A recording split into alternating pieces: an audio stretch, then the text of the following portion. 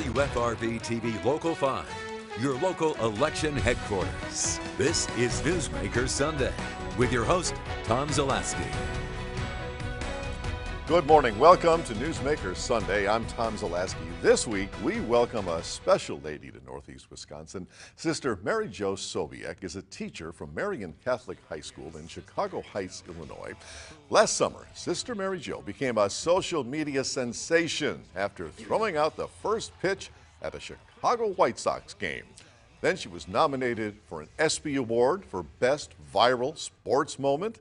And Sister Mary Jo is featured on a 2019 Topps baseball card. And Sister Mary Jo Sobiek joins us this morning on Newsmaker Sunday. What a thrill for all of us here today. Thanks, Tom. Thanks for having me here. Take me back to that day, to the White Sox invitation. How did that come about? It was Marian Catholic Night at Guaranteed Rate Field. Our school planned an outing to the park to kind of kick off the new school year. So it'll be a year ago this Sunday when that happened.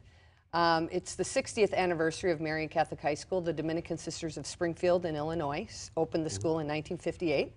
And there are 4 sisters still ministering at the school. And so being an athlete in my day, I grew up the youngest of 10. I'm very active with my family and school. I played sports through elementary school, high school, and college. And so administration knew I had a knack for throwing a baseball, and so they invited me to make the pitch. So you get out onto the field, and as I understand it, the baseball team, the players, they see this meek little nun, and they ask you if you would like to come closer to home plate so you could throw it. And you said no. Well, I actually asked them. I think they assumed that I would throw it from the grass because a lot of people do. Yeah. But I said, do I have to throw from the grass or can I throw from the mound? And they said, oh, by all means, sister, you can do whatever you want. So I said, well, I'm going to throw from the rubber. Oh, look. Yeah, absolutely. And you nailed it. You nailed it. Well, with the help of the grace of God. Sure, I did. Did you practice? I did. The Marian Catholic baseball field is right outside the convent. So I was there the night before throwing, and I was throwing in the gym with the baseball players, and they helped me. Yeah, it's been a long time. I mean, I've played softball, shortstop, and center fielder in high school and college, but it's been a while. I'm 50 years old, but I knew I could do it. I knew I could do it. So you've got the nickname Sister Strike. Yes. As a result of all of this, which proves by the bicep thing, it proves you were an athlete at one time. Well, you have to have a little moxie, Tom, right? I mean, don't you have to have a little bit of a bravado to even be on the air, right? So when you do something like that, sure. When did you realize that the pitch and the bicep and the whole thing went viral? You know, it was a couple hours afterwards. When we got up to the concourse level after I threw the pitch, there were 2 others who threw a pitch also. And so when we got off the field and, you know, the people who worked for the White Sox, they take you back into the concourse and everywhere else. People started, you know, wanting pictures and things like that. And a lot of the alums, I've been at Marian for 12 years. I'm entering my 13th year. So there were a lot of families there that I knew, and they were being very affirming to me. And so we were making pictures with people on their cell phones and all that. And Dan Kozlowski, the vice president of advancement for Marian, who asked me to throw the pitch, was with me. And I think he had an inkling that if I threw a pitch, it was going to go viral. I didn't even know how that worked. I do now. And so by, I'd say, an hour and a half, 2 hours later, he kept checking his phone, and he saw I was on CBS Sports. I had made ESPN Sports Center Top 10. He said, you went viral. So you got put up for an ESPY Award for all of this. What was that like going to Hollywood? You know, I've been asked, when I went out to Fox and Friends in New York, Janice Dean asked me how I felt about my newfound fame. And I said to her that I've always felt famous, you know, and that's a credit to my family and to the neighborhood I grew up in. There was just always a rich sense of community where we were always affirming. Every place I've ever went to teach, Duluth, Minnesota, now I was in Aurora, Illinois, now I'm at Marian Catholic High School in Chicago Heights. It's just, the families just embrace you, they take you in. And so I've always felt, I don't know, just really engaged with the people that I'm with. And so to have the opportunity to go to Hollywood, I just wanted to take in the environment, the atmosphere, just to really appreciate everything as blessing and gift. And it was a neat, profound experience. It was really nice. after the pitch, after the viral video. What was it like when you went back to school? What was the reception like? Actually, before I left for the ESPYs, the school community gave me a send-off. That was fantastic. And we even had a police escort out to 294 to head to O'Hare Airport. So it was all really fun. When I got back to school, actually it's the summertime, but this kicked off the school year. So when I got back to school, the kids were just kind of, they were taking it all in too. I've been at Marion for 12 years.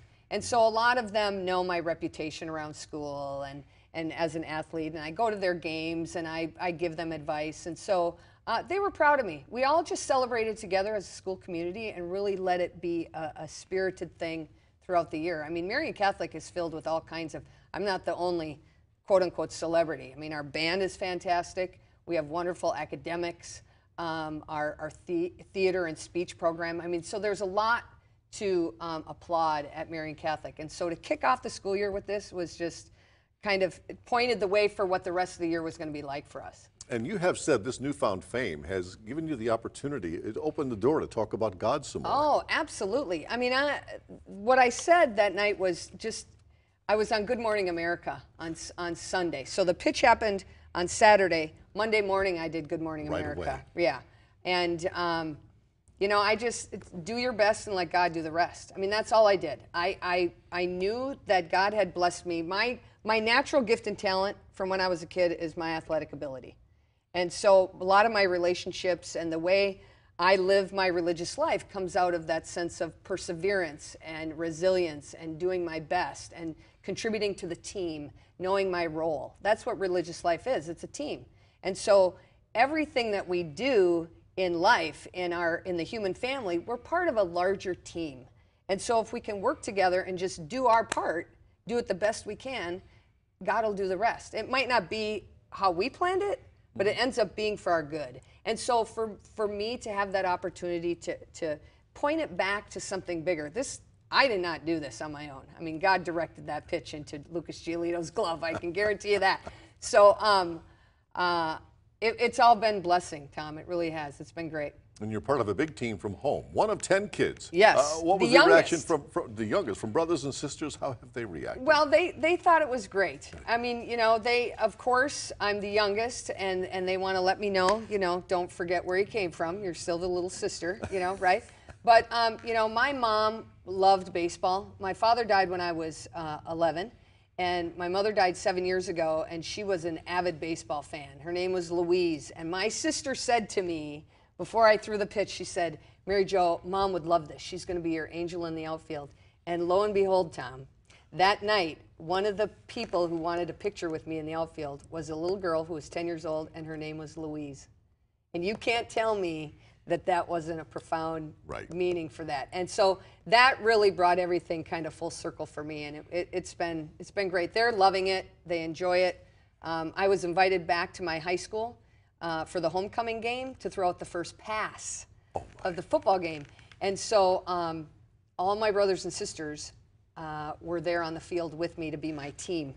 And so they were the O-line, and I was the quarterback, and it was great. It was a lot of fun. That is great. Yeah. You have ties to Northeast Wisconsin. On a more serious note here, Sure. Ted Hokanson has ALS. That's your cousin. Right. And in the interest of transparency, folks, we're taping the show on Friday, August 16th. And on this night, you, sister, are going to be throwing out the first pitch at the Timber Rattlers game. Yes. How important is that for you to call attention to ALS and to Ted? Well, and for me, finding out just 2 days ago that it is the 75th anniversary of Lou Gehrig's speech when he retired from baseball because of the disease he had that no one knew about, which since has been called ALS or Lou Gehrig's disease. And this is the 75th anniversary this year of him retiring because of that. And if you listen to his speech, he talks about how grateful he is. This is the speech where he says, I am the luckiest man in the world. Exactly. Yeah. And I believe that Ted Hokanson embodies that every day. And I'm proud to be his cousin and pseudo-sister, I would say. Not just religious sister, but sister, blood sister. But he witnesses to that kind of resilience and gratefulness and joy. You know, and so for me, you know I'm an ambassador of Christ, you know, as a religious sister for my religious community, the Dominican Sisters of Springfield, for Marian Catholic High School. But this night, I am an ambassador for our whole family, who comes to just embrace Ted and to let him know that he's not alone in this. A lot of us, you know, my aunt and uncle moved from Sauk Rapids, Minnesota, the day I was born, November 21st, 1968. So I never grew up with them. They would come back on the 4th of July for the reunion we had on my mom's side of the family. My mom was number 8, Ted's dad was number 11 of 11. And so they would come back, and we always look forward to the 4th of July reunion with the Hokinsons. And that's when we got to see them and hang out with them. And then they would leave, and we wouldn't see them for like another year. And so for us, they've never been apart from us. It's just harder to be together. So tonight, I'm bringing the whole family with me, and it's awesome. It's awesome. I've been blessed to receive this invitation to be here. It's great. All right, we have been talking about Ted. We're going to meet Ted right after this break. Ted and wife Jackie, so stay with us.